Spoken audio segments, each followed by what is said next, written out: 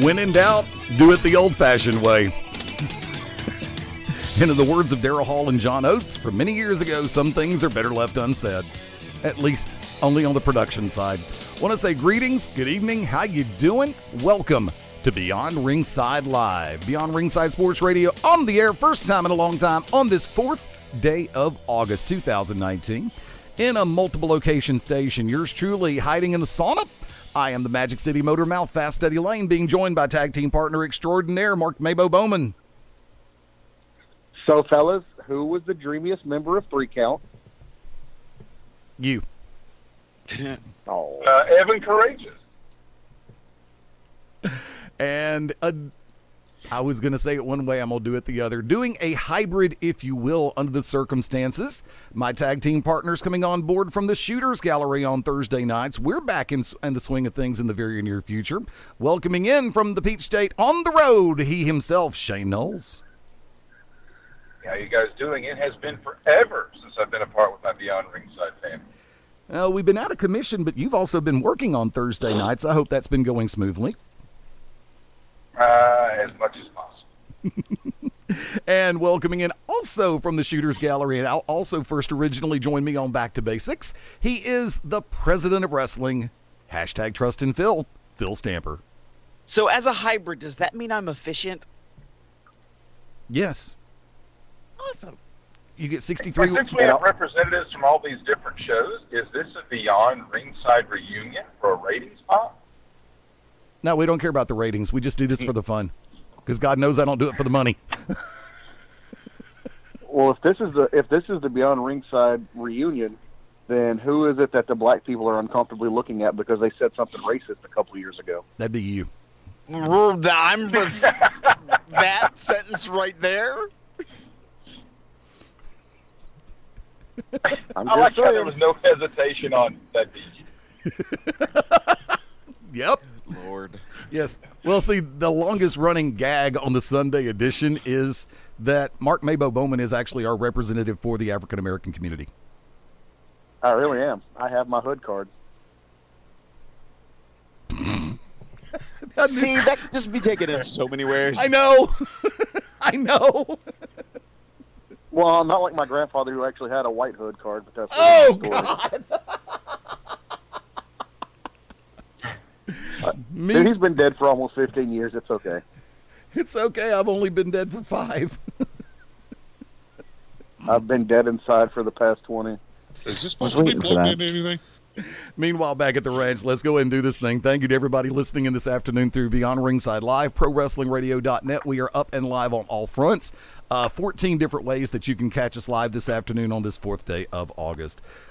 Originally had planned to go live this past Thursday night, but thanks to situations down at Studio 35, internet trouble, Skype trouble, you name it, we had it.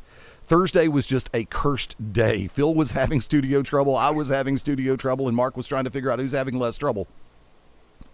And Shane was at work, so he was doing something productive with his time.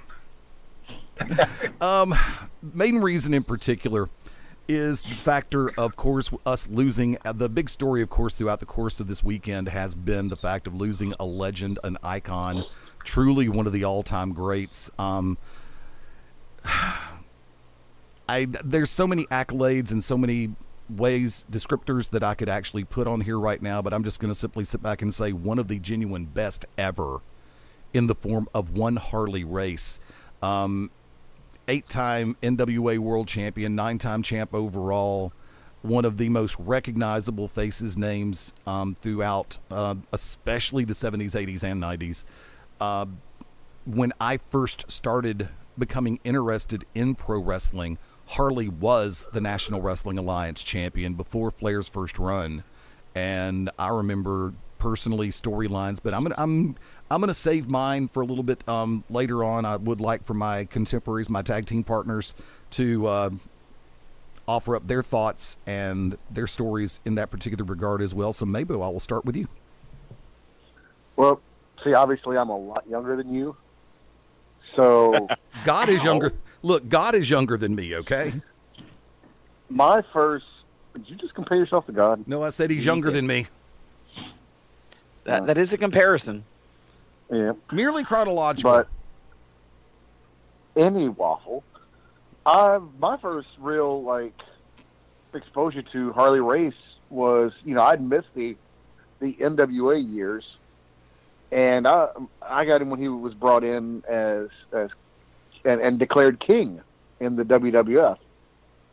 I guess technically he was the first, before Lawler showed up in WWF, obviously. First King of the Ring winner. No, he wasn't the first King of the Ring. Actually, according to him, he was. They declared him king. But that's when I was first exposed to him, and I wasn't really sure because, once again, being a kid of the 80s and, seeing guys like Hogan and Macho and all these guys, I'm like, he still had that 70s body and stuff. And I was like, who's this? And it didn't do him any good dyeing his hair, that blondish color. It made him look way older than what he was. He had that tight perm. So I'm like, who's this pasty, doughy white dude? Like, it didn't really make any sense to who he was because, this was pre-internet. And the libraries didn't have, obviously the library wasn't going to have anything on him. So I wasn't really sure who he was. I mean, I knew he was from an older generation because, I came in at the end of Bruno's career and Pedro Morales' career. And so, I knew he was from that era, but I really didn't, wasn't aware of the heyday that he had. And, it wasn't until much later when he had pretty much gone into retirement, but he was managing the likes of like Vader and Luger and all that in WCW when I was like, oh, this guy's a legit badass. And, and of course, finally, when you get stuff like, the internet with YouTube and all this other stuff, you can go and you have more access. As we progress, you have more and more access. And, this dude was, this guy was legit. It's probably one of the toughest men to come through professional wrestling. And so, like I said, my exposure to him was, just this dude that they made king, and he was, part of the Heenan family. And I was like, okay, well, it doesn't really make any sense, but whatever. So, that was my first real exposure to him. But, thankfully, through the progression of technology, I've been able to go back and be like, oh, this guy was legit, and definitely give the respect, that he deserves. And what I enjoy, of course, pretty much anybody from, the previous eras of wrestling was the road stories, and then what eventually became the cookout stories that everyone has of hanging out with Harley Race. And, definitely with the loss of Harley Race, our only hope of ever stopping the Grim Reaper lies in Haku. I saw that post. Phil Stamper, come on board. What'd you leave me with? Harley Race was definitely a legend. Same thing, his heyday was before I got into wrestling. At the same time, I knew right away who Harley Race was. He had a presence. Everyone talked very highly of him. And even more recently, with WLW that he was running, that he was making superstars still. He was running camps still.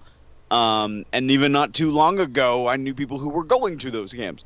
I don't know if you guys saw today as well that, Trevor Murdoch made a comment about the benefit of what he brought into wrestling, and that as his health was taking that final turn, he needed to go from Atlanta to St. Louis for medical shape. Medicare wouldn't help him, so the WWE stepped in and paid for the transportation in full. Yep. So, it speaks to the caliber of legend that he is. Very true. Shane Noles, come on board. When I think of Harley Race, I think of a true man among men. In my life, I've always placed Harley Race in kind of an unofficial foursome, along with Dick Murdoch, Dick Slater, and Terry Funk and Harley Race. Four guys who maybe didn't look cosmetically like any professional wrestlers you would see from 1984 going forward, but guys that could go in the ring, good promos, knew how to sell, and knew how to make opponents. Certainly as I've gotten older, I look at the craft, the way Harley would make the local babyface. Everywhere he went, from Mexico, Japan, New Zealand, throughout the continental United States, I think, he gave to a fault.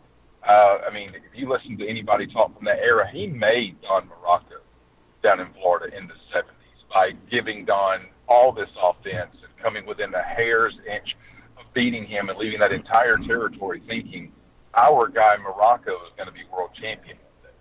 And that's what Ric Flair tried to emulate. He said he studied Harley about how you helped make people and give and give and give. And I'm not so sure from that time period, like say 1976 to about 1982, if Harley Race wasn't about the best wrestler in the world. He was certainly, I think, among the most traveled NWA world champions. I can't think of anywhere he didn't go. And you think about the high running knee, you think of the pile driver, you think of the diving headbutt that you see guys like Dynamite Kid, Chris Benoit, and certainly Triple H on the running knee emulate. Yep. I especially love that bump he would take, an Irish whip out of the corner where the guy reversed him, and just looked like with no regard to his body back over the top rope. I mean, certainly Triple H has emulated that as well. I think Harley Race is a product of an era that we just don't see anymore. I mean, not just because of the perm or his cause. I mean, this is a guy who admittedly drank a 12-pack or a case of beer and would smoke a pack of Marlboro Reds. I mean, all you had to do was hear him in a promo to know that was true. Yeah. He wasn't all about protein shakes and clanging weights and all this stuff, but the guy could go out there and work an hour every night and make it entertaining. And imagine today if a guy told you he's drinking a case of beer or a fifth of Patron and smoking, a pack of Camels before he goes out there. Vince McMahon's not going to have that guy on the roster. I don't think AEW is going to have that guy on the roster. But he could go, and that's all that mattered. And Harley Race was believable. I mean, promos, in-ring work, I never thought there was anything phony about Harley Race. And much like Mabo, I think a lot of people that I know only got their exposure to Harley once he came over to the World Wrestling Federation in his mid-40s and was made king. And, Harley at that point was still working. They had the bad injury with Hulk Hogan with the table spot, but I think a lot of people at that time thought, what's all the fuss about with this guy? Because you'd heard about him throughout the NWA, you're like, okay, now he's coming into New York, so to speak. I just don't get it. But as Mabo said, you go back with technology and you watch some Harley Race stuff. Things that stand out to me was Harley was always for the boys. He was someone who would stand up to crooked promoters about payoffs, not just his own, but anyone else on the card. And as tough as nails as he was in the squared circle, how nice of a man he was out of it. As Phil said, his training schools, all the way up until at least almost 75 and a half years old, still being active with running his promotion out in the Midwest, St. Louis, Kansas City area. Certainly the stories in people's books like Mick Foley just speak so beautifully of him. But guys like Mr. Hughes, Big Van Vader, Lex Luger, they said Harley was so instrumental in their careers, teaching them how to work, how to make a presence, how you walk out the curtain, how you come across as legit in a main eventer. So I know I'm getting long-winded here. You're fine. Harley Race is someone that I think I'm glad to see him getting his just due. I'm really glad. My last thought on this is to see wrestling being covered now more so by publications like Sports Illustrated, ESPN, whatnot. Each of them had articles with quotes from Terry Funk, Jim Ross, and Ric Flair. And, that's something that maybe 8-10 years ago, if Harley had passed, I don't think he would have gotten that mainstream coverage. So I'm glad to see people are getting an opportunity to hear about who he was. I join you in that one because when Race was world champion, throughout 9 different world championships, 8 with the NWA, professional wrestling wasn't looked at in the same light as it is in, per se, the last 10 years. With the Attitude Era and the Monday Night Wars and everything coming into play that was garnering mainstream attention over the last few years. And that's the sad part about it because, I will agree with a lot of those who came before me and those who stand with me chronologically speaking. You may not believe that the people who were in this industry in the 50s, 60s, and 70s were extraordinarily athletic, but they were damn sure athletes. And, you know, Shane said it perfectly a second ago when you talk about the fact that Harley would kill a 12-pack in a bag of Marlboro Reds. You know, I think three of us know somebody else in particular who doesn't mind taking a smoke break during a show. And I'm not talking about me. Am I? No, I'm not. For a change. And so I will challenge that Haku statement with Bob Armstrong. Still very much with us, thank God. And thanking heavens for each and every day, too. You know, with me at 53 and coming into the infancy of cable with the basic channels that were coming in, WTCG before it was TBS, WWOR 9 out of New York, which was running Saturday Night World Wrestling Federation. WG in Chicago wasn't even touching wrestling. ESPN eventually would pick up Global Wrestling Federation, World Class, not necessarily in that order. But then you had syndicated television that would pick up. Like in Birmingham, we would get both, and I'm going back years for this, the NWA Nick Goulas promotion out of Chattanooga, as well as Southeastern Championship Wrestling owned by the Fuller, Golden, and Welch families. And to be able to see, and this is where I consider myself a very fortunate individual, to have seen as they transpired storylines between Harley Race and Dusty, or Harley Race and Mr. Wrestling 2, Tommy Wildfire Rich, Ric Flair, Rick Steamboat. I mean, I wish I could have seen more of the Harley Race Jack Briscoe timeline, or Harley and Dory or Terry, as that matter of fact comes into play. But you see about where I started coming into pro wrestling as far as the viewer goes. Wasn't Harley Race the one who ended Dory Funk's long title reign? I think so. I don't have that directly stored in the front part of my brain, so I'm going to have to say I think so. But as soon as you brought that up, I mean, Harley Race was the one who dropped it to Tommy Rich in August of 80. That just dawned on me.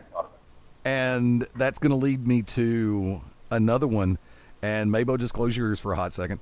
Because years ago, or a few years ago, Harley was a very special guest on Wrestle Rage Radio right here on Beyond Ringside's radio network.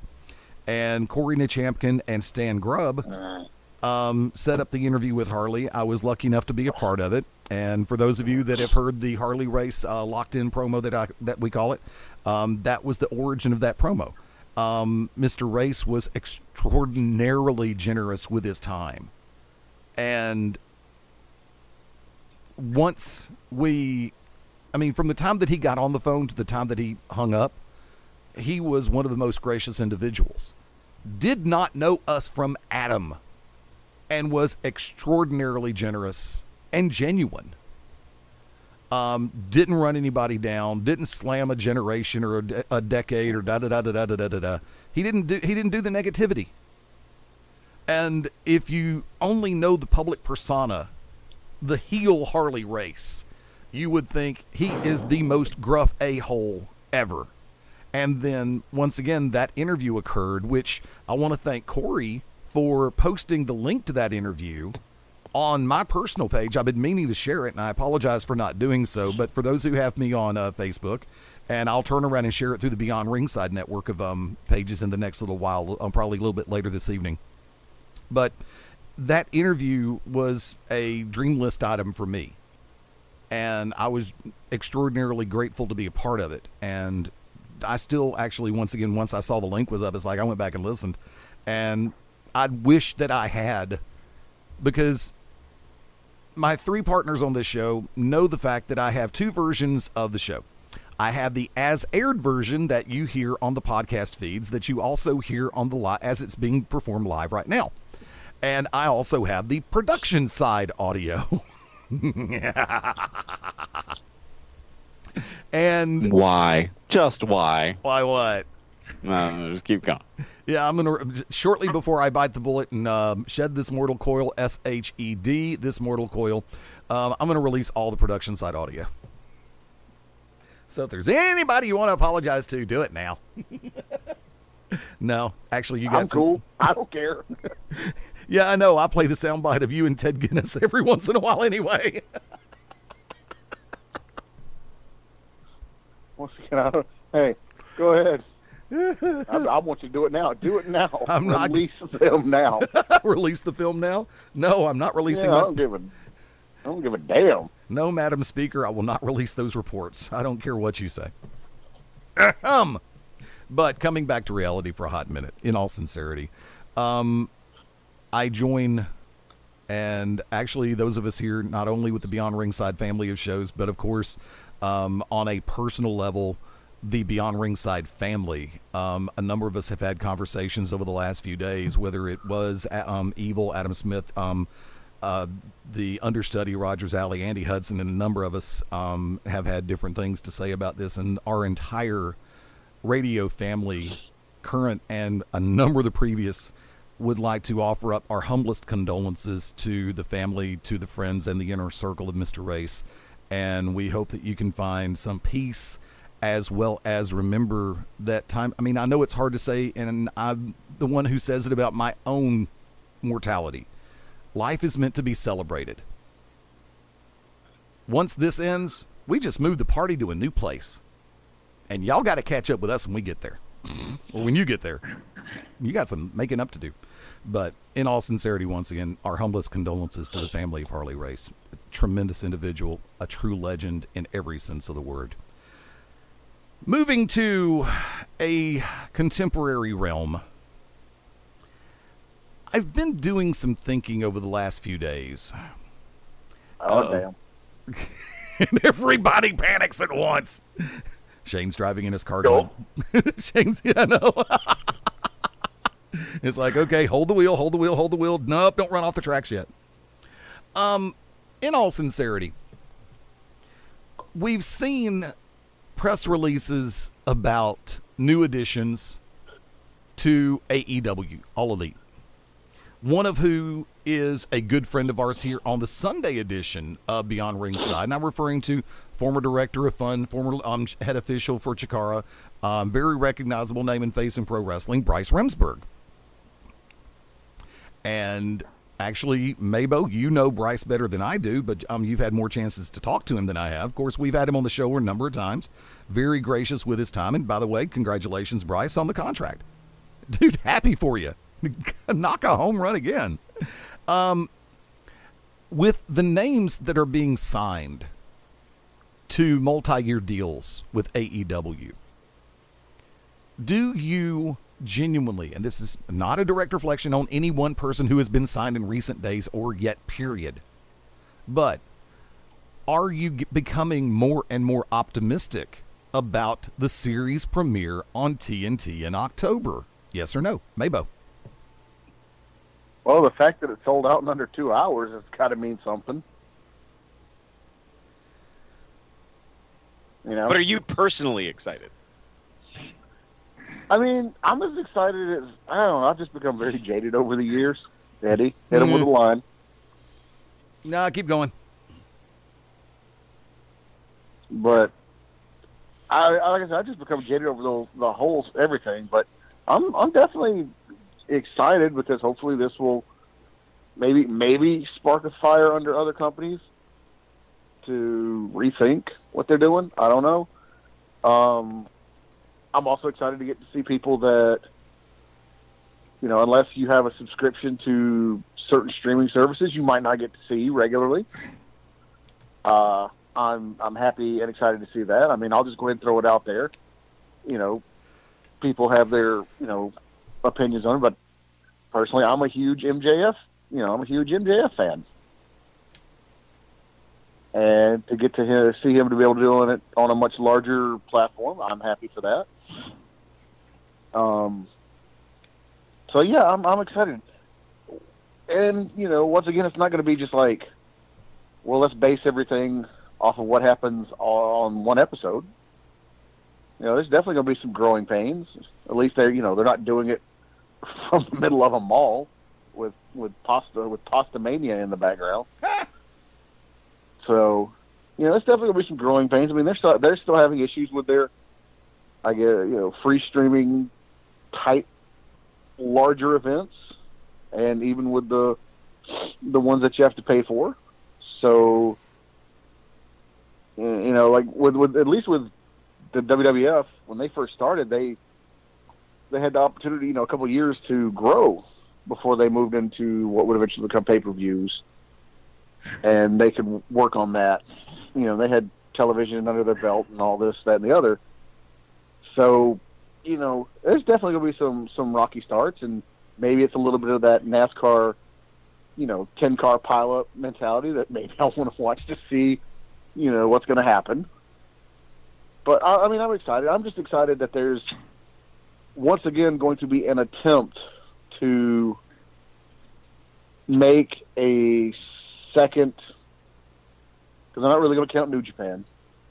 God knows I like what's going on over there. I like, what they're doing, but they're never going to be as big as they should be in the United States. Right. So as far as a second, larger promotion, Uber promotion, to make an attempt to grow in the North America, I'm definitely interested to see what's going on. Philip. I am very mixed. I mean, we've talked before on air about how, when it comes to wrestling, I believe nothing until it happens, and even then, I'm suspect. Watching their live events so far, I have not been overjoyed. This is a company that, Cody Rhodes came out at first and said, we're not having any writers, which we all would like, well, that can't happen because you have to have some semblance of order on an event where you have matches in a particular time frame that, you're going to have some kind of order to the chaos. And then, Joey Janela still goes over on his matches. Then saw that coming. Hey, I'm sorry, but it's reality. And when I saw I'm sorry? He still owes you money, doesn't he? No, he never owed me money. Oh, okay. Wait. Hold on. I'm new to this. Let's pick away at this Janela scab real quick. No, I was just pointing him out. I did not mean to start a Joey Janela conversation. But with AEW, when I watched 2 events ago, watching it, I'm like, oh, this feels very much like 2001 WCW, both on production side and the way some of the talent was working. And then my brain went, that's not all bad and that's not all good. They're upping their production, which is great. But there's just weird stuff in some of their in-ring presentation that I just don't know where it's settling. And they had, even though the entire event was free, when they had their pre-show that was being aired as free, it was like they had a tag match that started great and then like oddly went kind of derailed, but not like in a bad way. It was like all of a sudden they stopped all action and was like, rest hold. Okay, now it's SoCal Uncensored's time. It's like maybe they were going too short on time and needed to stretch it out. Then, I feel bad that the women's match just didn't click because I love both of those women. I think they're awesome competitors, but it just didn't, for whatever reason, it just didn't click. And then you had the CEO guy, and I'm sorry, that just didn't, this is the match you want to hey guys, look what we're going to do when on your main event you're going to have a hardcore match and you're going to do crazier stuff, but you're like, this is the teaser. It's like it just came off so bad. And then I never felt the event itself really got off the ground in some respects. Not all the matches were bad, not all the moments were bad, but it was just weird. It felt like just some parts weren't quite clicking until you got to the main, the top 2 matches on the card. And that's how it keeps feeling. Anything that has the Bucks, Kenny Omega, and Cody Rhodes is a very different feel and vibe and caliber than the rest of the card. And that's not saying the rest of the card can't get there, but they're not there yet. So you're trying to portray, and of course Dean Ambrose or John Moxley, Jericho, and Well, Jericho wasn't wrestling on those last 2 shows, I don't think, was he? True, no. Okay. No, he wasn't. So, yeah, I don't know. So it just felt weird. It felt weird. And, of course, when he's on, he's going to be great. But it's like, what is going on? And I don't know. I really want them to have success. But right now, like, they're not at a level where they're going to compete with the WWE, though there's sort of this interest and vibe on them doing that. So, of course, they're going to get a lot of presence, a lot of buzz. They're going to be on TNT, which already has more viewers than wherever Impact and Ring of Honor is on this week. They're going to have a stronger presence, which means they're going to last longer. I want them to succeed, of course, but I feel like they have some more righting of the ship that they need to do. Shane, your thoughts? Well, I feel like I've been AEW's biggest fan since I brought this up on Beyond Ringside back in, I believe, October of last year about the possibility of buzzing that we heard about this new upstart promotion. Could it happen in January 1st? We get the dealio. To Phil's point, that's exactly a sentiment I've shared. And it probably shouldn't come as a surprise, but when I see Jericho, John Moxley, Cody Rhodes, and Dustin Rhodes, it is glaringly apparent. You can tell who has worked the show, so to speak, with WWE, who has been under contract, who's worked those pay-per-views, done that road schedule, working a hard camp, presentation, everything. I mean, Young Bucks and Kenny Omega have not done WWE, certainly have been involved in high-profile matches in Japan. But when Phil said that, it really struck me. That's the way I felt on these first 3 shows, as you can really tell who's been somewhere. But obviously AEW is now a company for a lot of those guys to get a chance to say they've been somewhere. So many people are high on MJF. Count me in on that. He's a throwback heel.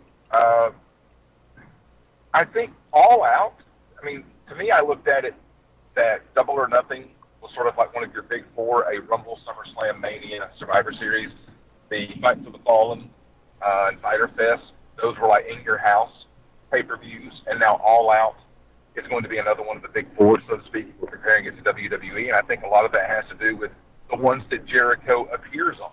I mean, it's not just about him, but in wrestling, I know he appeared on Fight for the Fallen. But I think All Out, Chicago is one of the best wrestling crowds in the world. And I can only speak to people that are in my inner circle at work or friends that I see online.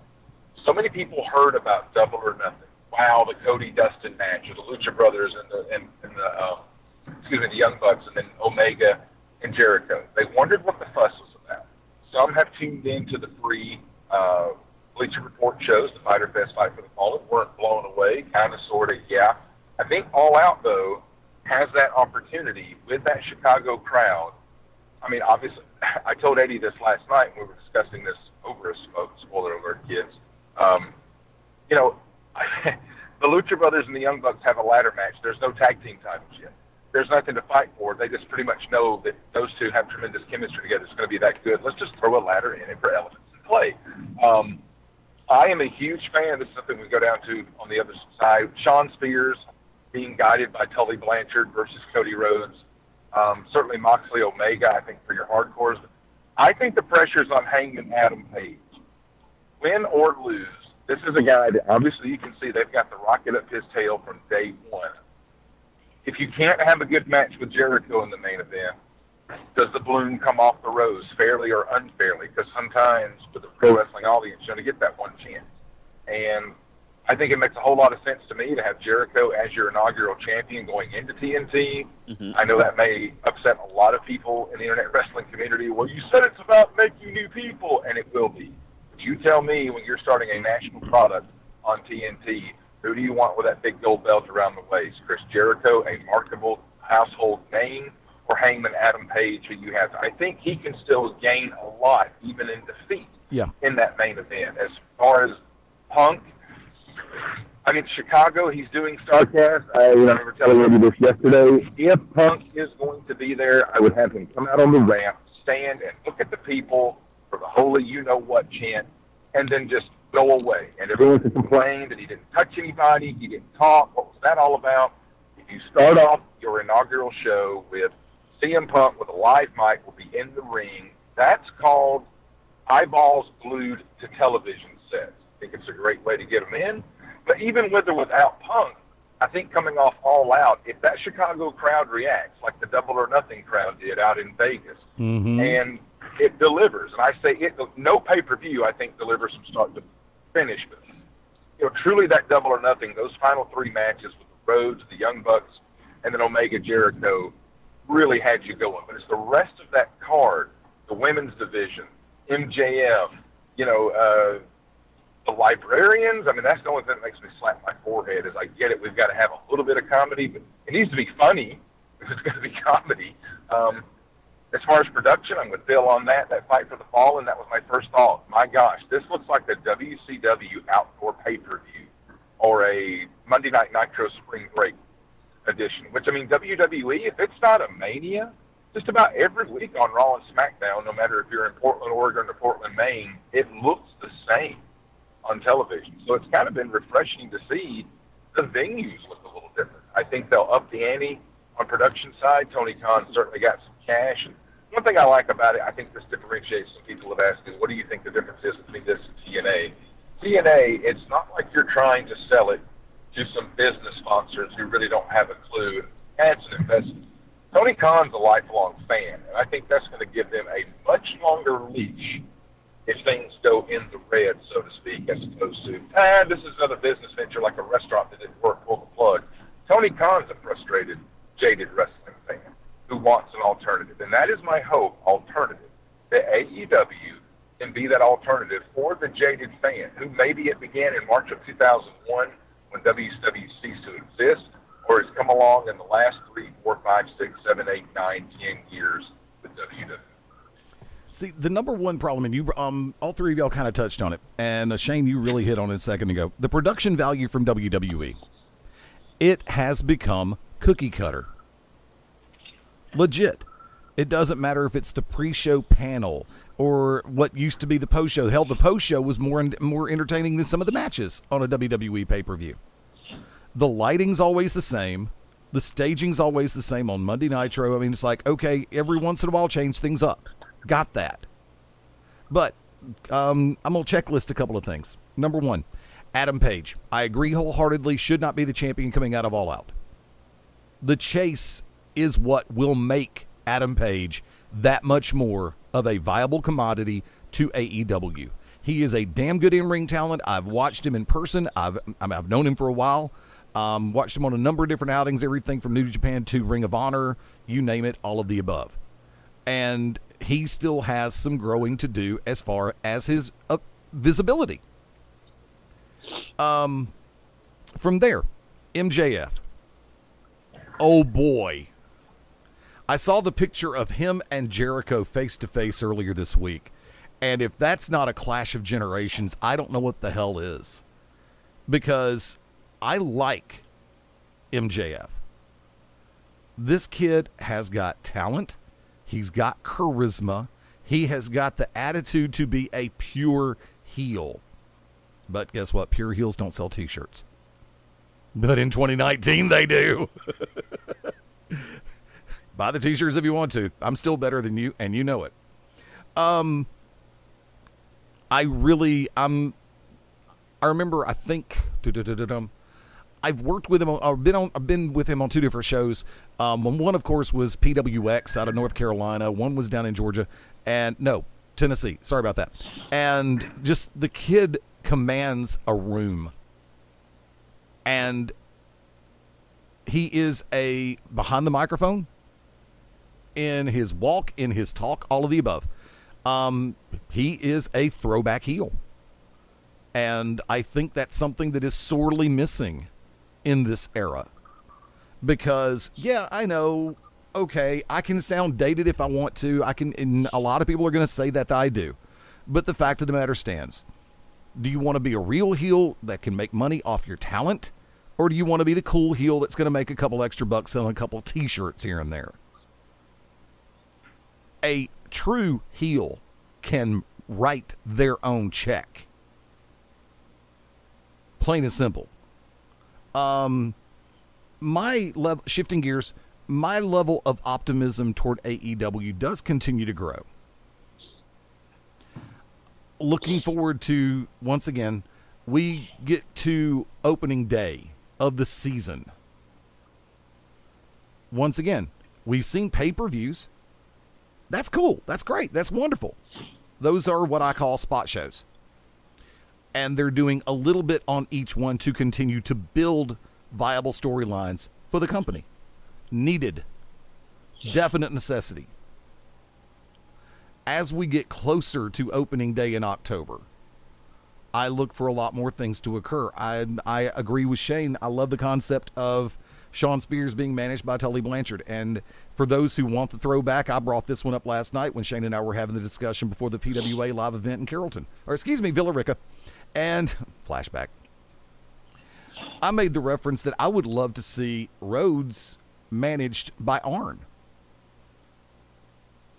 And lo and behold, why not have that moment build to where Arn turns on Rhodes and rejoins Tully side by side and throw up that 4? The biggest nemesis any Rhodes has ever had in their life has been named Anderson or Blanchard. Guess what? Now you got us both. You know, something of that ilk. That's something that's going to draw in that 40-plus jaded wrestling fan. You got Rhodes and Arn. You got Blanchard and Anderson on. Okay, hold on. DVR set now. Where can I see the pirate? Where can I see the old episodes? There's not that many. Shut up. But it's a building process. And this is something that we have said this on this show numerous occasions. You have to give it time. WWE's been around for how many freaking years? Through how many different talents? Go ahead. I'm raising my hand over here in the corner. This is the only thing I wanted to throw out when I knew we were doing the show this evening. It seems like a perfect time to drop it for all three of you. I have this question. AEW starts weekly October 2nd. Let's look into the future to March of 2020. 6 months down the road, AEW's weekly Wednesday night television program will be trending or will be successful in 6 months if they do what, and it will not be successful if they do what. I'll start with Maybo.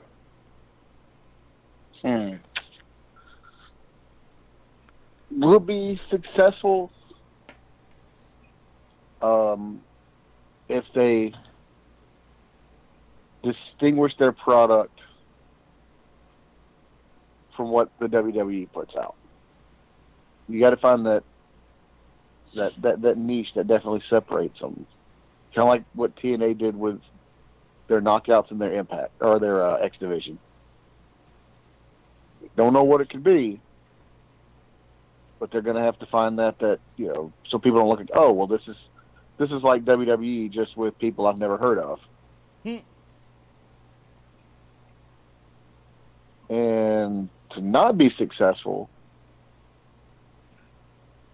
would be to eventually fall into trying to emulate what the WWE does, or go to the left to so far out there that people look at this and go, what is this?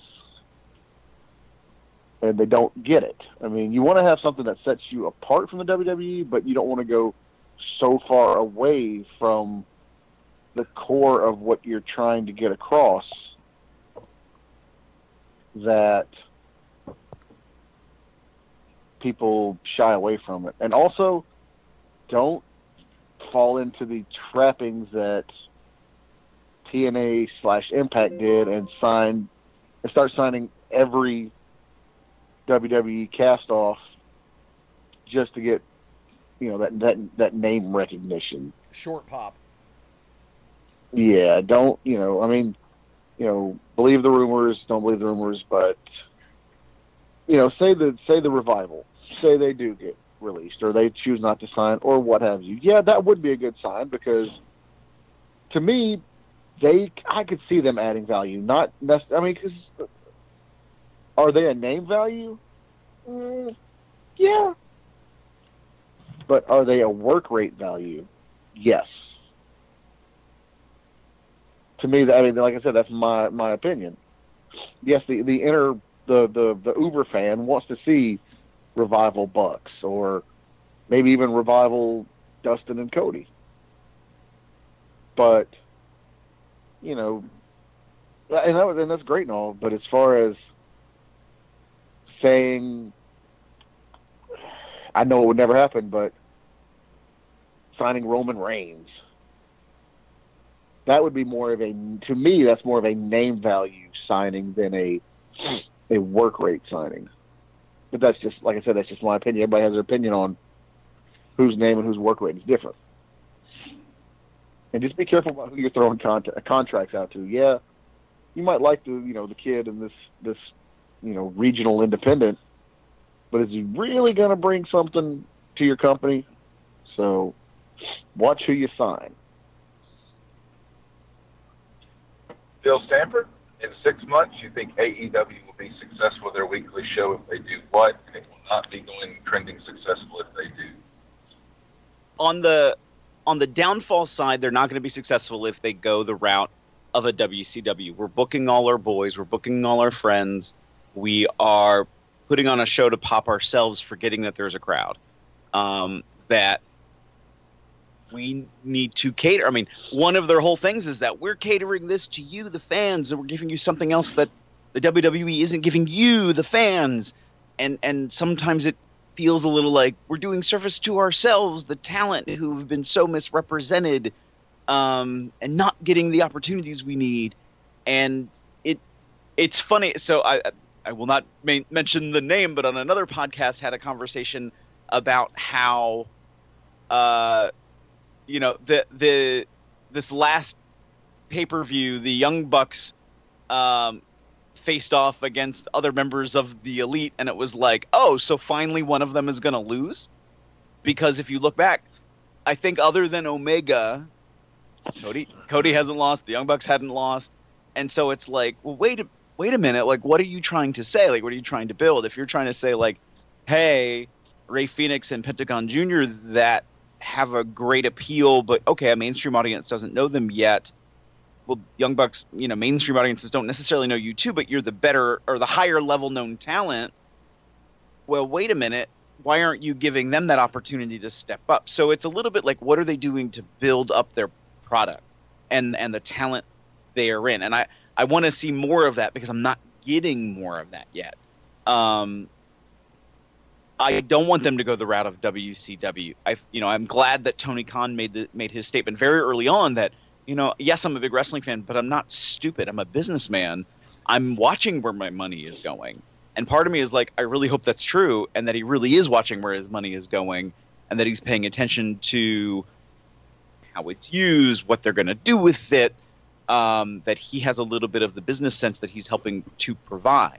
It's very interesting because I have my own thoughts about some other companies that are too much focused on. I mean, and WWE being the lead example, we're too much focused on being a television product and not a wrestling product.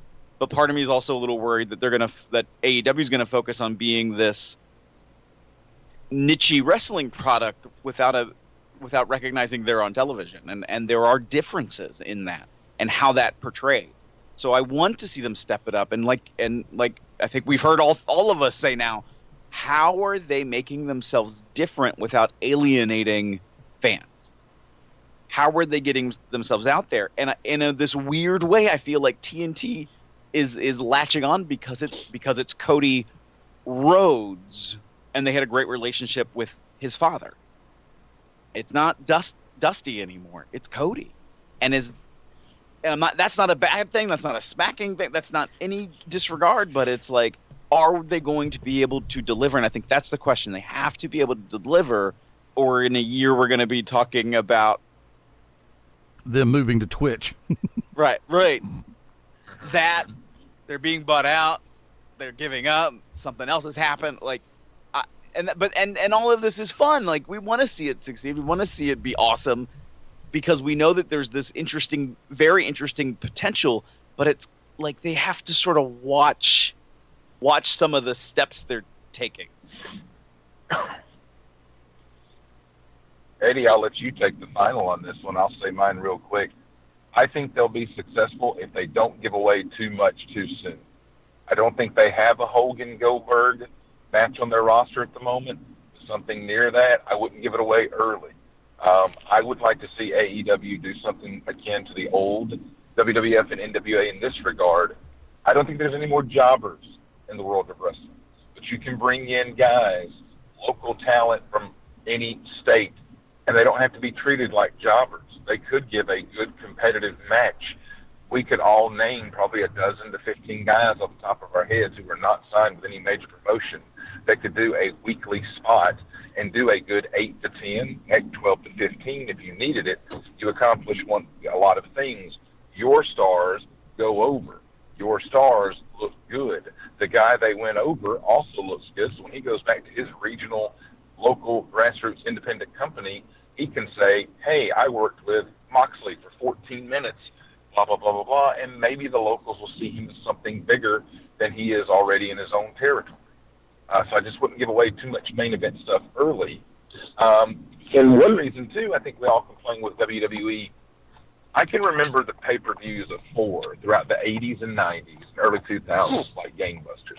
Seemingly there's one every 3 weeks now. There's no proper build. So if you used that, then I think their big 4 that they talked about would certainly stand out more without giving away too much too soon. I'm like Phil, I think it won't be successful in 6 months if they're not able to carve out something besides that niche audience. We've already seen with Double or Nothing, Fight for the Fallen, and now the first television TV taping in DC, they're going to sell out to an audience of guys that I think between the ages of, say, 18 and 38, maybe 42 years old. It's just a ballpark figure on that.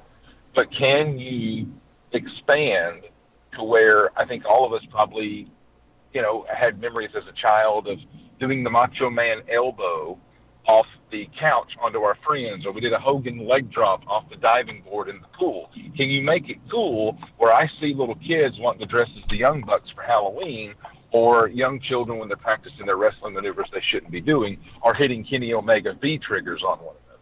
Can you make wrestling cool to that audience without losing the, hey, we're an alternative, we're a different niche from what WWE's doing with their corporate machine, shoving it down our throats? Can you find that right balance?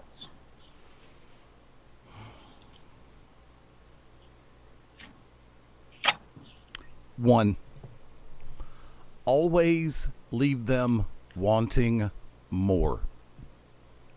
It is the psychology of entertainment when you are trying to put together weekly, bi-weekly, monthly, episodic shows.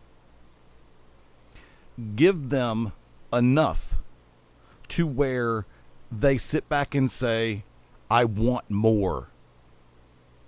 I want this again. I want the rematch. I want to see this triple threat when this other person comes in.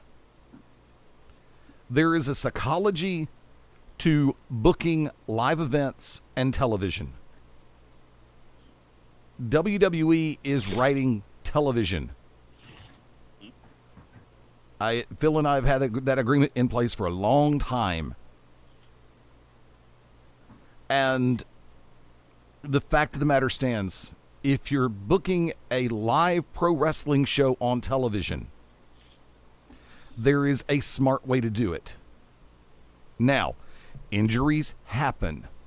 That's why, 2, continue to build your future today. You have to invest in talents and bring them along to get them to that top tier. I was listening to the current release of Something to Wrestle with Bruce Pritchard and Conrad Thompson.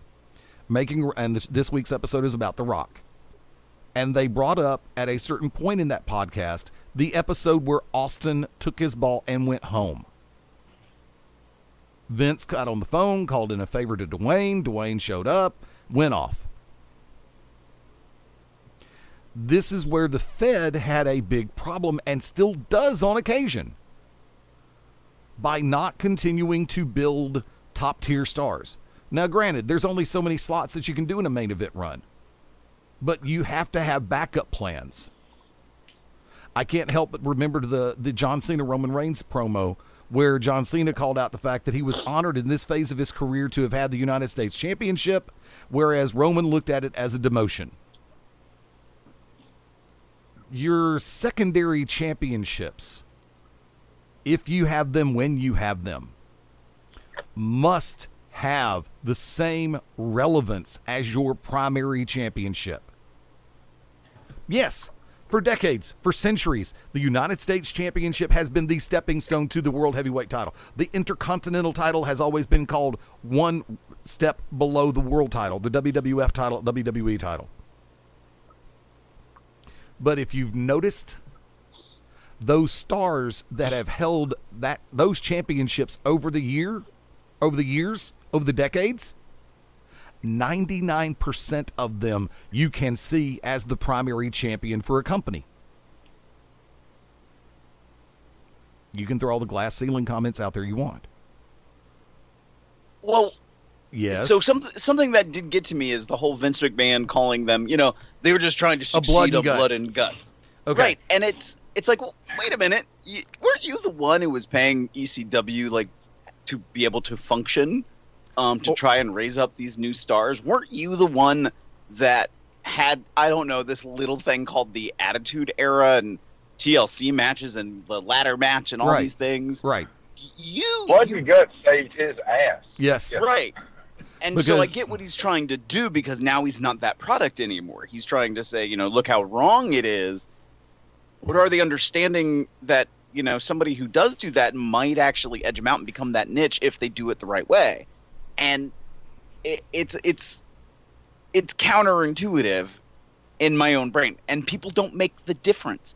It's to translate it into independent wrestling. Think if there is a venue where there's 5 different wrestling companies that come out of it, fans don't understand that ABC wrestling is different than XYZ wrestling, when all they know is wrestling is at this building, and especially if some of the same talent are on it. They don't get it. They don't understand. They just think it's this big conglomeration of thing called wrestling. And so for mainstream fans who now have to relearn that there's this other company that is in a way putting on a similar product with a slightly different slant, they're going to have to learn it's something different. This is not like, WCW, that even before it was WCW had the entire history of the NWA and the way fans came into it before the age of social media. Right. So there was all these years of history on top of the WWE and WWF and WWF that had all of that history into it. This is something new. Yes. Impact Day 1. Exactly. You mean WCW Grade 13. I mean, I tease a little bit because I want it to be something different. I don't want it to feel like the way things have felt other places. Okay. If their leading argument is we're doing something different. Okay, here's the problem with... Go ahead. Mine will be real quick. To your point, Eddie, I agree on the building, and that goes for the announcers, too. As much as I like Jim Ross, I can't help but think this is almost like 30 years ago. It is. When a young JR is on the NWA with Gordon Soley, who might have been a little bit past his prime, but we still adored him. I would love to see from day one now, and I don't know who that is, JR is the main voice, but he is grooming the next guy. It reminds me exactly like that, because God forbid if something happens to Jim Ross and they're left without a play-by-play man. I'll take that job. That side too. And to Phil's point, personal story on this. I showed Double or Nothing to some friends of mine and his kids who were the ages between 8 and 12. And when it came time for the Cody and Dustin match, that huge blood all over the place that gave me chill bumps and about brought a tear to my eye. The kids have their jaws on the ground. Oh, my God, going ballistic, because in their short time on this earth, they've never seen pro wrestling like that. So it was just exactly what Phil was saying. There's a whole history of wrestling pre-2010 that existed when stuff like that was pretty commonplace for a big grudge feud. That's just my thing. I think having to retrain people that, maybe under the age of 18 who've never seen wrestling like this unless they watch stuff on the network or on YouTube from that era. One other thing I have to throw out there, and please remember, My statements are those of Fast Eddie Layne. I don't expect anybody else on this show today or anybody on the network to agree with me. I understand that we live in 2019. I understand the times in which we live. But there is a D word that drives me batty. Diversity. I understand that there is pressure from different people, different groups, organizations, whatever.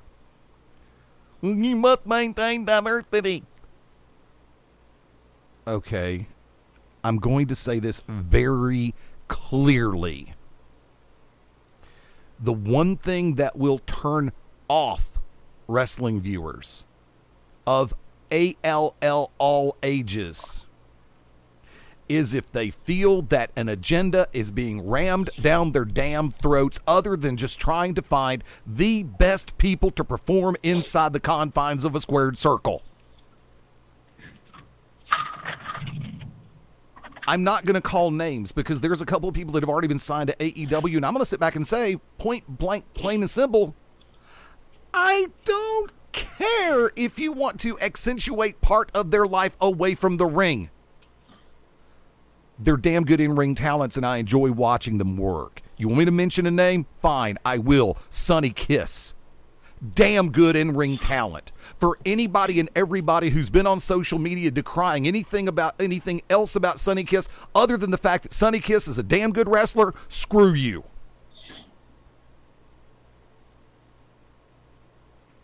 Plain and simple. But I am the exception, not the rule. Whereas I see Sonny Kiss as a damn good hand and good in-ring talent. Other people out there will look at other facets of Sonny Kiss and go, oh, they only brought Sonny Kiss in because blank. Think it if you want to. That's great and wonderful. I don't care. But quit spreading the poison of stuff like that on social media and trying to infect real wrestling fans with a BS diatribe. Who's banging their head against the phone? Sounded like somebody was banging the phone against something. I'll give you a chance to retort. Fire away. Open floor. Not me, but it sounded like the Blair Witch in the background. Yeah, no, that's why I thought originally it was Bowman. I took a drink and I legit almost spit it out. If AEW signs quality in-ring talent for the right reasons and not the wrong ones, beautiful days ahead. But a preponderance of pro wrestling fans who are out there across the country, if they feel that an agenda is infecting the product, they'll turn it off in a heartbeat. Wrestling should be wrestling. Let politics be away from it all, and everything else stay away from it too. Because when the bell sounds, all the politics and all the social justice insinuations, they don't mean a damn thing. It's how good are you inside the ring when the bell sounds. And in the words of TV's Andy Levy, okay, I'm done. Well, that kind of brings me to something that I've only seen just little bits and pieces here and there. I don't know the full story. I just know literally the outline. I guess it kind of brings me to, you say signings and everything, and if they're, if they actually bring something to the product, and there's someone who had a retort and just basically got ripped into by just about everybody. The signing of Marco Stunt. Marco Stunt is officially signed. Oh, God. And I don't know if you guys have seen anything about this, but apparently Gunnar Miller has something to say. Does anybody want to touch on that? Does anybody want to touch on that? Oh, Lord. Let's see. Hello, Pandora. How's your box? Oh, okay, I'm stretching on this one. I'm getting ready. I'm warming up. Limber up, big man. Limber up. Okay, Mabo, you go first since you brought this one up. How well do you know this? No. Like I said, what did I just say? All I said was, I just got off working a 10-day straight, run at a vet clinic. So, I'm not only am I tired, but I'm kind of out of the loop on what happened. So, okay. All I know is who wants to go first? Philip, Shane, take your pick.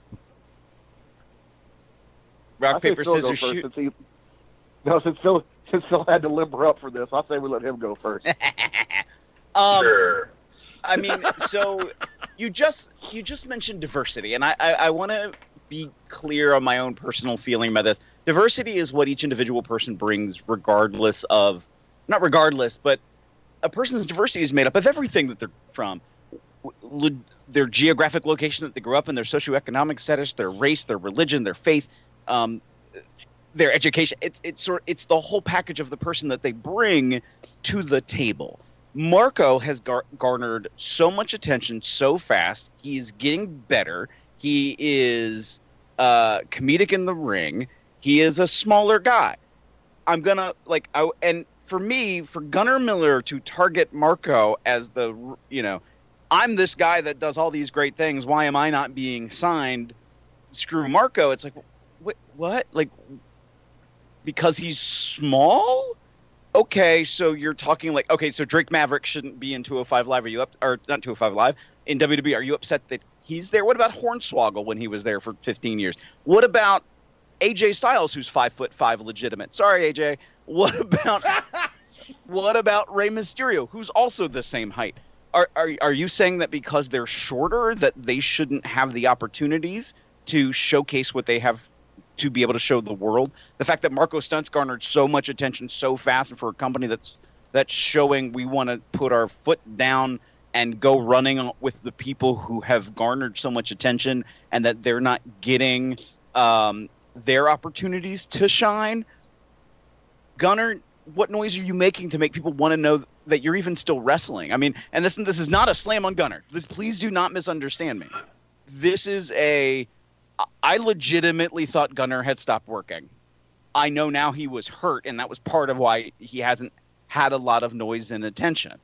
But if I was to do a comparison super quickly, I had neck surgery 2 years ago, and I'm more aligned with more companies than I was when I was an active competitor, and certainly am working more places than Gunnar Miller. So should I have an opportunity and be upset that Marco Stunt's booked by AEW? To me, it was so ridiculous and unneeded. The point, if he was trying to make one, only became, why Marco, why? And not me. Boo-hoo me. Because he is not wrong in the aspect of, I'm trying to kill it, I'm trying to do all this stuff in the ring, and trying to work out and doing all these great things. That's awesome. So are 1,500 other people. So are 5,000 other people in the United States. I mean, if I go on my Twitter right now, most of the people who follow me are other people inside of the world of professional wrestling. What makes you stand out as a talent? Right now, if Gunnar Miller was to contact, I run social media for a couple of the companies I work for. If he was to contact one of the companies that I work for, well, what is so different about him versus the next 4,999 people? What is he doing to make himself stand out, to showcase that he is worth the opportunity to do something different than somebody else who's making a lot of noise? And that's the problem that he didn't seem to realize or connect to. He's just being upset and bitter right now. And for some reason, Marco was the target of his frustration. Who's I next? thought a lot of that. I get his sentiment. I read his status 3 times just to make sure. And the only thing, it does come across bitter and salty, as if, what about me? Why am I not signed? Even though I've been injured, because he put himself over the way he did all the training and the working out, and I did the right things, and that may be true. But to Phil's point, so do a lot of other guys. Why Marco Stunt is the source of your anger. I don't get it. He's certainly not the smallest person to ever be in pro wrestling. And some people make it say, well, yeah, I get it. Marco Stunt may look like a short Joey Janela, as far as not tremendous cosmetically, whereas Rey Mysterio has a lot of muscle packed onto his small frame. Mm-hmm. But it just didn't seem needed. I mean, and I know Gunner a little bit, having worked around him. I mean, I get it. The guy's a hard-working dude, but so are a lot of other people. I think what Bill said about that. You know, a lot of people, my goodness, if you read his post, I think it was up in 532 comments as of Thursday afternoon. There were some ruthless pot shots. I mean, this is the internet. But I'm like, from friends of Gunner Miller on there. And it just did not come across well for him. I mean, I couldn't help but think, what if this is a work and he's going to AEW and the first program is with Marco Stunt? But I digress.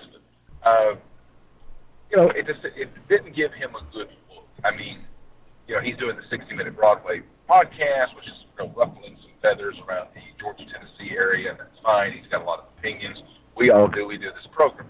I just thought, I get what he's saying, that in his time, pro wrestlers, when he was growing up, looked like Hulk Hogan, Randy Savage, Ultimate Warrior, all this, and saying that 6-year-old me would have laughed at Marco Stunt. And I'm like, maybe 16-year-old you. I don't know about 6-year-old you, because I know me at 6 years old, I didn't have that critical mindset about what I was seeing. Pro wrestling was just pro wrestling, and there was room for a lot. In this day and age, public signings invite public scrutiny. Remember, there was a time in the world of pro wrestling where the general public, the fans, were not privy to, we just find this person, we just released this person. All they knew was new face coming in, old face going out. I'm not saying that that was a perfect time in pro wrestling, because everything evolves, hopefully. In some ways I have, in other ways, screw you. Darwin wasn't always right about everything.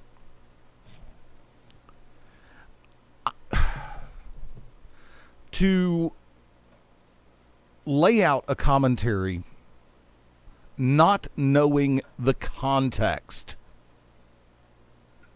We don't know in what genuine capacity Marco Stunt has been hired by AEW and what way his contract is going to be given or earned. The knee-jerk reaction is, well, hell, I could have had that spot. Really?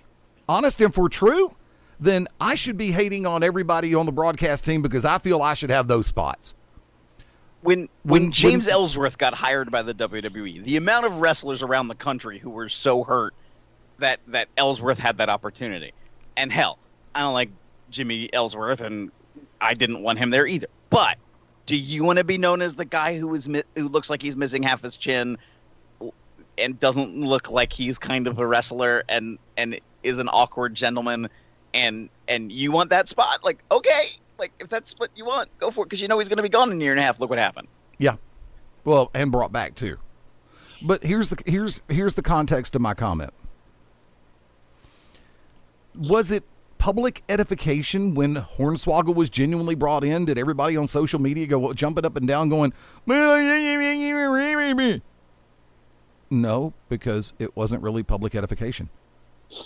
AEW chose to release the information, and Marco Stunt chose to release the information, which if I'm Marco Stunt, I'd be dancing in the streets too. Right. Hell yeah, I got picked up by AEW. Love you. Bye. But now, this is the question that always comes into my mind. And this is the part that I didn't say about the broadcast positions at AEW that should be mine. I haven't sent the first flipping tape in. Has Gunnar Miller sent in a tape or two or three? Has he done more? I mean, has he made his presence known to the powers that be in AEW that he would like an opportunity to come work for him? Note, didn't say want a contract, said an opportunity to come work for them. Yes, if my fat ass ever got up and decided to throw a resume Tony Khan's way, if I was given that opportunity, I'd be there with bells on. And yes, I know for a fact that if I were to be brought on by AEW, there would be an outcry of God only knows how many different people. Man, that should have been my spot. Dog spot, liver spot, wet spot. Ask her. So once again, Gunner put himself in an impossible circumstance. However, I do join the sentiment that, yeah, it's going to be funny as hell if it turns out the whole damn thing was a work. There is a difference if you're injured and getting ready to come back and you want to find the fast track to making yourself relevant again, which I'm not saying Gunnar Miller is irrelevant, not in any capacity whatsoever. Know him, love him to death, great kid. Always great to be around. I say kid because I am 28 times his age. I'm older than God. However, my pastor will call me tomorrow morning because he listens. But yeah, you have to be careful about how you lay stuff out there on social media, because genuine consternation and curiosity can come across as bitchiness very quickly, depending on how you type it and how another person chooses to interpret it. I could in very loose comparison, I could get on social media in 5 minutes. Man, the sunset is an amazing tint of red and every other color under the sun. Public statement. Fast Eddie Layne refuses to admit the sky is blue. See what I mean? See? Anything can be misconstrued or twisted by anybody, just depends on how much they want to twist it. Man, there's some beautiful clouds up in the sky today. Public statement. Fast Eddie Layne decries end of world is near. Sky will be covered and sun will not shine. Really? But we've all seen it happen. We've seen it happen in wrestling. We've seen it happen in entertainment. We've seen it happen in every facet of our lives in 2019 on social media. Yeah. Welcome to the world. Thank you, yeah, Kevin Rudolph. No. Yeah, it is. Kevin Rudolph. Okay. Welcome to the world. Shane, I was expecting you to correct me if I was wrong on that one. Oh, you're good. You're good. Speaking of, and I know I'm kind of putting you on the spot, we're gonna do that flip-flop thing to Thursday. We're 16 minutes after the 7 o'clock hour in the Central Time Zone, 16 after 5 on the West Coast. Would you just happen to have a question somewhere nearby you from Useless Trivia? Oh, wow. Let me think. Reason why I ask, for those of us down here in the southeastern U.S., Shane not only is our resident trivia master here on Beyond Ringside Sports Radio, but he also hosts under the corporate name Useless Trivia anywhere between 3 and 4 times a week, right? That is correct. Wow, I'm trying to think. Okay, how about a song titles? Sure, go with it. Here's the way. Okay, real quick, before you do, here's the way we play, folks. For those of you that are listening on replay, Shane is going to ask the question, then he's going to ask it a second time, and then the one of us who thinks that they know the answer will say our own respective first name, and then after being acknowledged, then we'll come in with the answer. So you have a chance to think about it for a second, even though you can't really play on during the broadcast with us. Sorry about that. All right, go for it.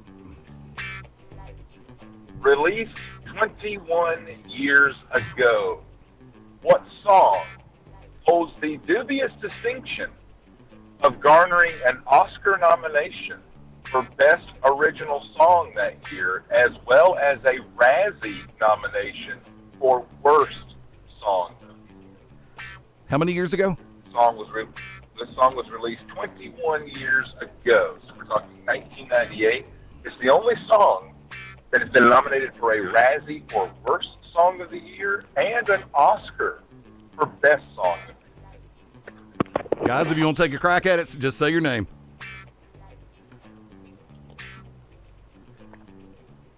Right now, we got about 20 people looking at their speakers going, I know this. Right, out of around 4,500.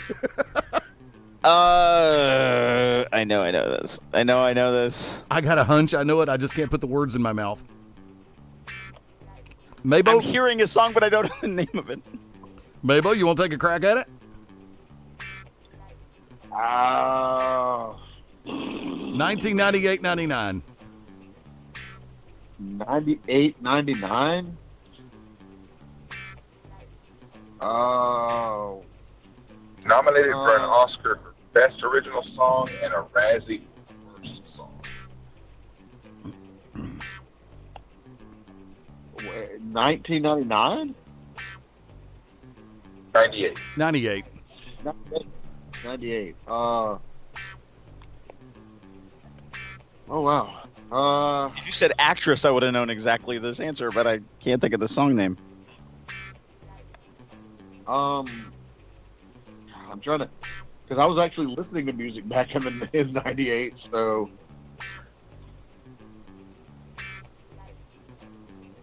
I don't.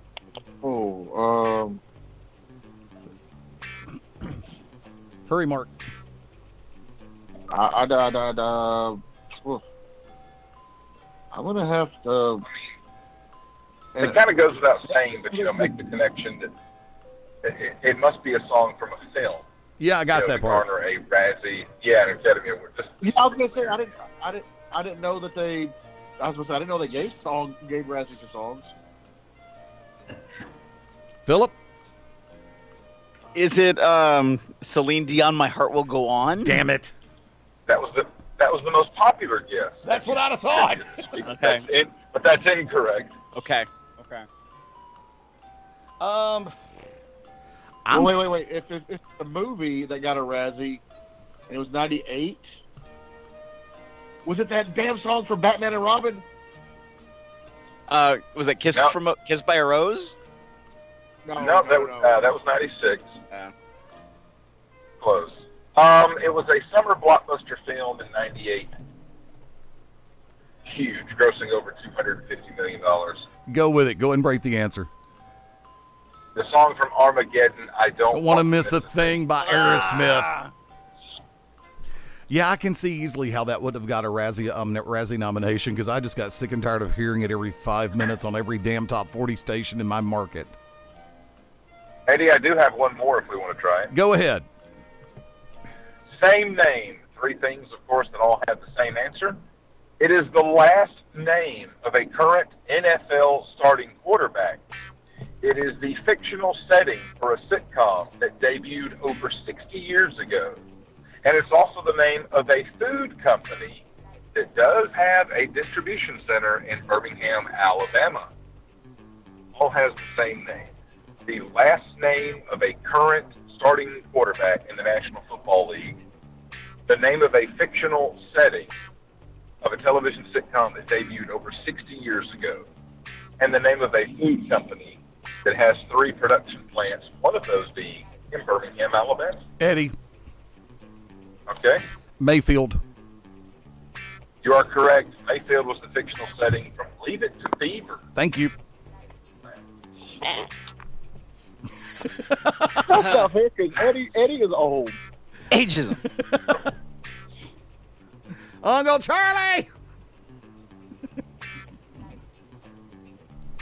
I was actually just talking about My Three Sons and some of those other shows from that era, in everything from Leave It to Beaver to, oh God, the other day. That's why I screamed out Uncle Charlie. I know you said Leave It to Beaver, but still. Got the hat trick? Got one more quick one? Let's see. And did you have a chance to do any research on the question that was put to you last night by at the show? Did not. I'll throw this. Although I do think it would be Idaho or Montana. True.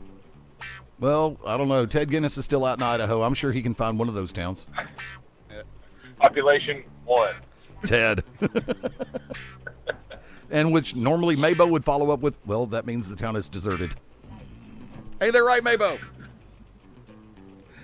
Sure. You said Question mark? that. Yes, we always question Mark. I don't know what's going on. We're talking about Big Idaho. question mark. I like that. Gotta love the inside jokes. I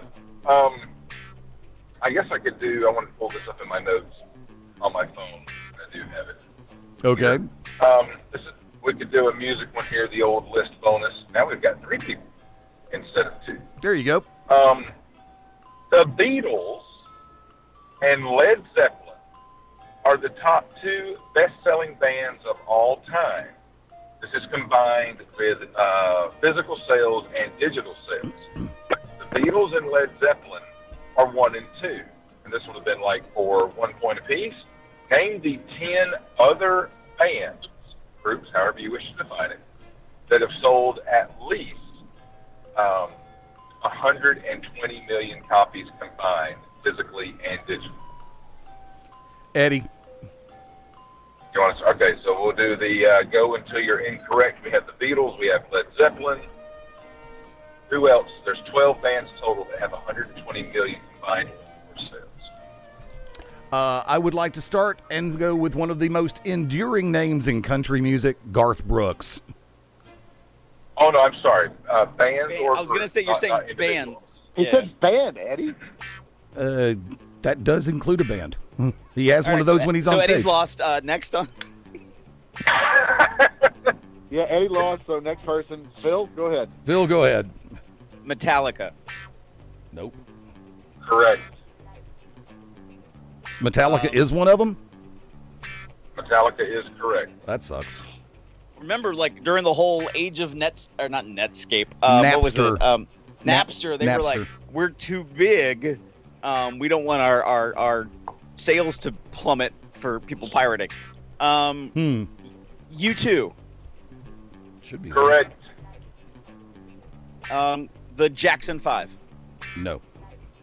Incorrect. Phil has 2. I'll go over to Maybo. Guns N' Roses. Incorrect. For Eddie. Let's see. Groups. Bands. All right, then. With 120 million total sold or higher. The cutoff is down to 120. We have the Beatles and Led Zeppelin I gave you. Phil has got Metallica and U2.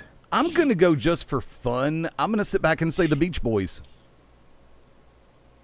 Incorrect. Believe it or not. Philip. Queen. Should be there. Yes. 3. Bands. We've already said them.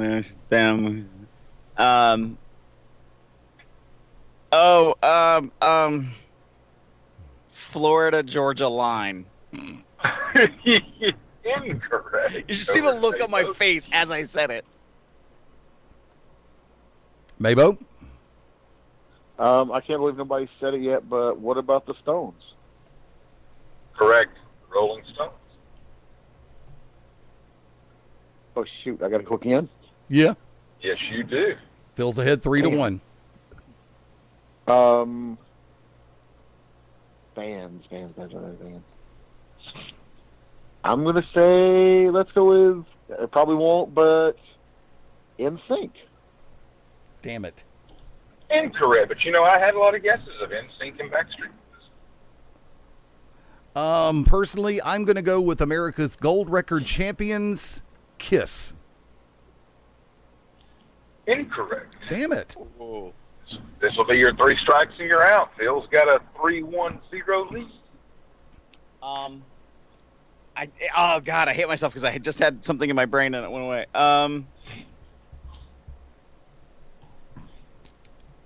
Shoot, what was I just thinking of? I keep going back to individual artists. Shoot. Yeah, no, that was my flaw to kick things off.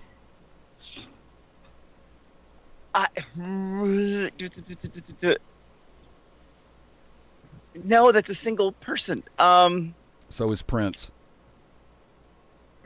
Okay, if NSYNC isn't there, I'm gonna say the Backstreet Boys. He already answered that one. Oh, he did. All right. Yeah, he already answered that. Sorry. Okay. Go ahead. We'll give you one. We'll give you a mulligan. Oh. Boo. I didn't get one on Garth. Chicago. I'm going to go complain on Twitter. Incorrect on Chicago. Okay. Black Sabbath? Incorrect, Eddie. Okay, Black Sabbath is a no. Making notes as we go.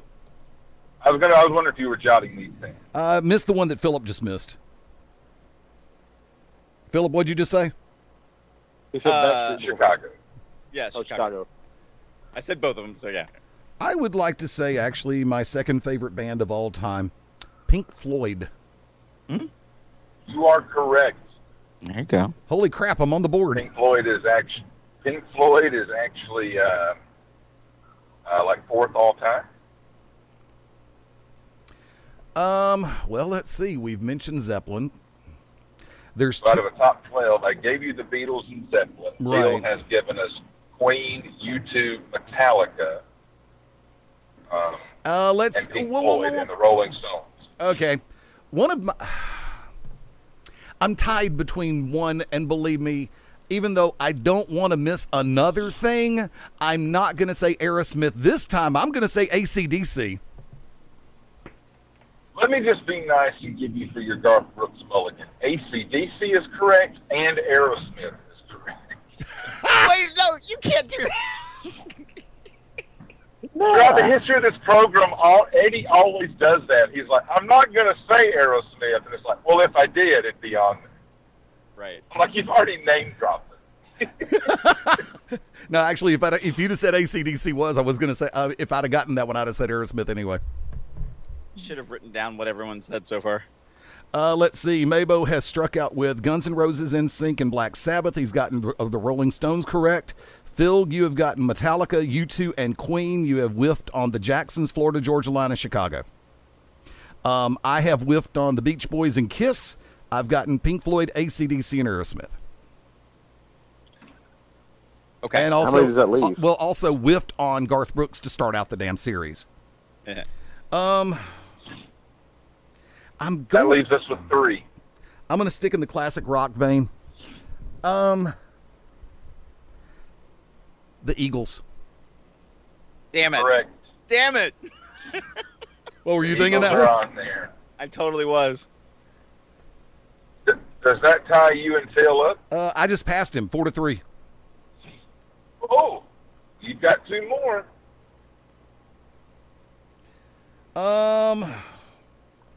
This is where it gets tricky. I have one, but it's probably wrong. Which means it's probably right. Okay, so it could I'm be gonna throw right. this- Well, I'm hold going to on. throw this out here because a lot of teams said this. It's not in the country genre. Alabama is not on this list. Okay. Oh, I have a joke I'm going to Well, tell you. that's a damn shame right there. Actually, I would have thought Alabama would have been on that list. That would have been close. Thank you for. They're close. They're like 85 to 90 minutes. Yeah. Well, if you change your mind, I'm the next in line. Because, honey, I'm still free. Take a chance on me. I'm going to go ABBA. I was actually going to say ABBA. Holy crap. ABBA is on this list, and none of my 9 teams playing Tuesday said ABBA. How? I was going to say ABBA, too. Like, I was seriously, because Dancing Queen was playing in my head for some reason. And I was like, I'll get Wow. it. I can give you exact reasons because remember, you had ABBA, then you had ABBA Teens. Now you have Mamma Mia and so many other ABBA tributes that are out there. It just actually hit me a second ago. It's like, well, wait a minute. How many people have done ripoffs of AC/DC?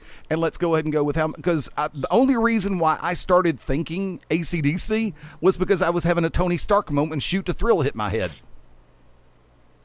I was Well, just this playing is so Dancing funny. Queen in my head, so. I gave you number 1 and number 2, the Beatles and Led Zeppelin.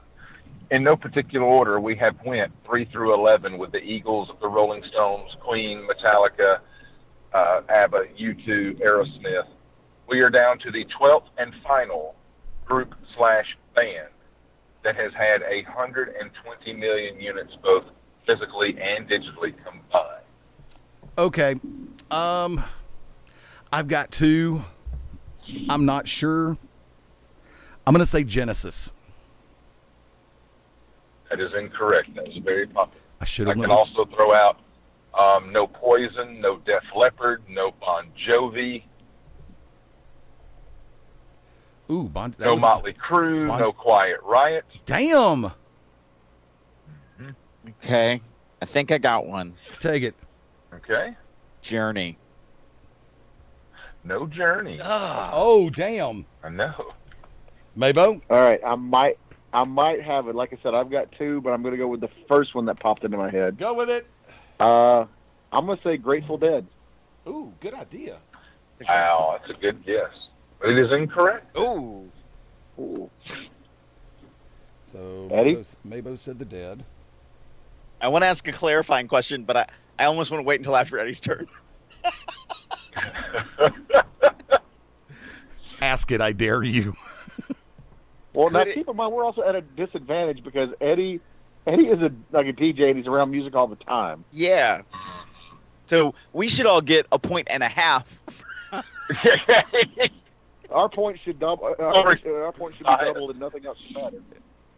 Okay, so let's see. All points should double, so therefore you just went with the AEW reference. Then you also went, because nothing else matters, you went for the Metallica reference.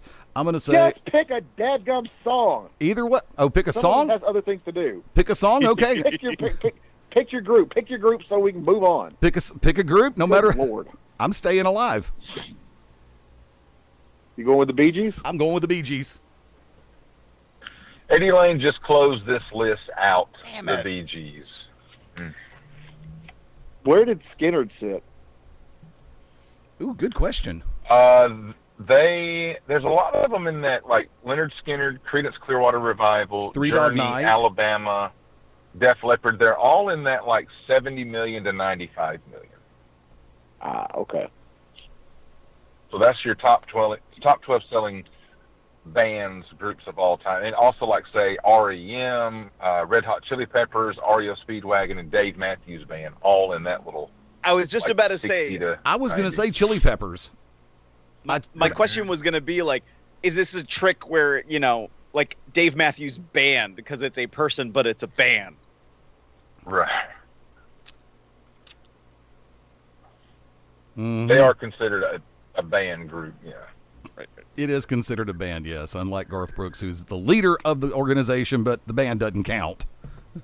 Leader of the organization. Butt munchers. The band doesn't.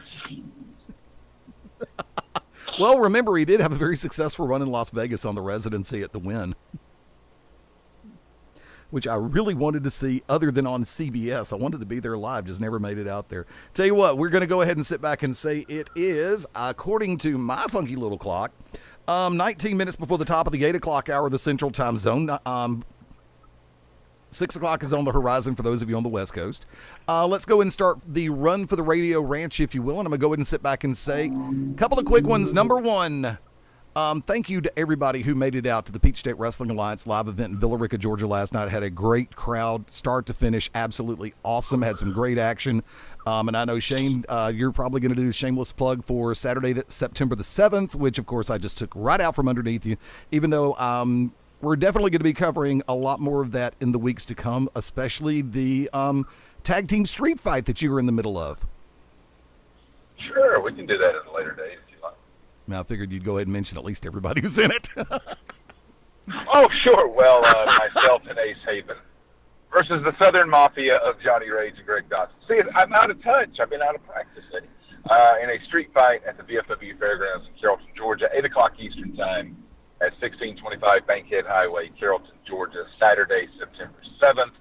Also on that one, already signed the son of former WWE star Bull Buchanan, Ben Buchanan, all of 17 years old, to take on Marvelous Marco Wicker.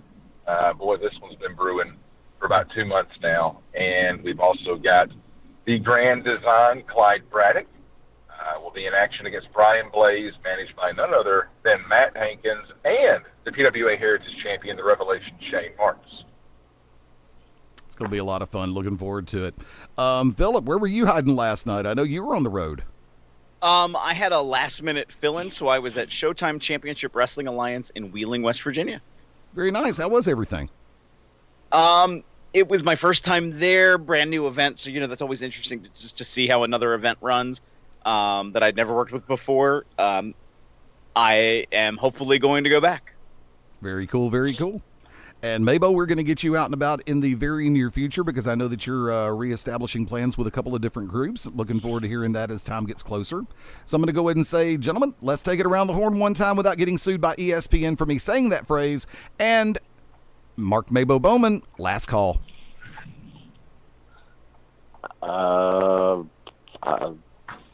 Good. I don't know. I will say, though, to kind of touch on what Shane said, talking about young Benjamin Buchanan, I actually had the pleasure of working with Ben when he really kind of first started out at the former Southern Legacy Wrestling, now Victory Championship Wrestling. You know, kid started out as a referee. I was fortunate enough to get to the venue multiple times early. I got, see him train, get this, sit next to his father and just watch his father, Bull Buchanan, just impart wisdom and say, hey, no, do this position, blah, blah, blah, blah.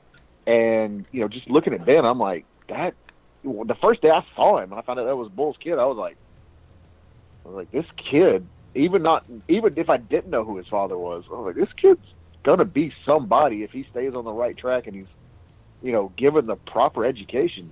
I mean, he's definitely something. Is that not one of the biggest 17-year-olds you've ever seen? Yeah, bro. I mean, I hate to go Vince Russo with the bro, but I walked in and I'm thinking, he's early 20s, and I'm just sitting there talking to the kid. I didn't even ask his age. He's like, yeah, I had a game last night, blah blah blah, talking about football, and I was like, oh, what, you go to college? What college? He's like, no, it's still high school, and I was just like, what? And I was like, oh, well, you're a big feller. So, but yeah, and he's such a sweet kid. Not to pull back the curtain too much, but he's such a sweet kid. Like, such a respectful young man too. That's the thing is, to steal Eddie's phrase, he didn't know me from Adam when I first met him, but he knew that I was commentary for the company, and he was very much like anything I asked him was like, yes sir, no sir. That just came from I guess that's just proper upbringing.